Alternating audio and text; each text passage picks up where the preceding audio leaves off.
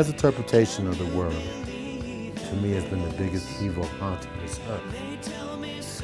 Everything in their mind is based all around this theory of evolution, and they can't break out of it. Religion was created by man to help explain the unexplainable.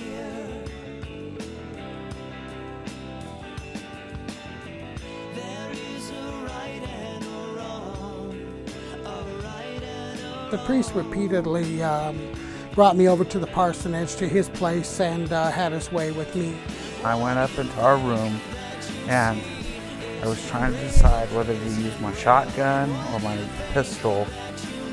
And I remember thinking, I've got all of our kids here, and I was like, what am I going to do about them? And I thought, I'm going to have to call the police or something so that somebody responds.